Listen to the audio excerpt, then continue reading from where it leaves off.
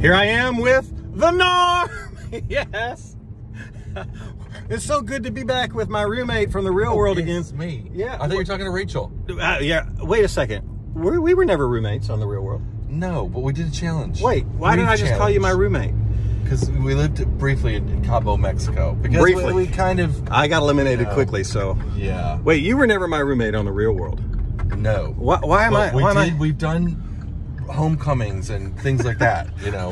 We did a homecoming. Yeah, like we did like 10-year reunions and 5-year reunions. So, my roommate from the real world homecoming, right. Norman from the New York season. Wait, big deal. We didn't do a homecoming together either. No, but you know, like the 10-year thing. Remember we were on stage and then that footage, that missing footage. So we've never been roommates. No. Why are we in a car together in New Jersey? We're in the car together because it's a special moment. Are you gonna officiate with this moment?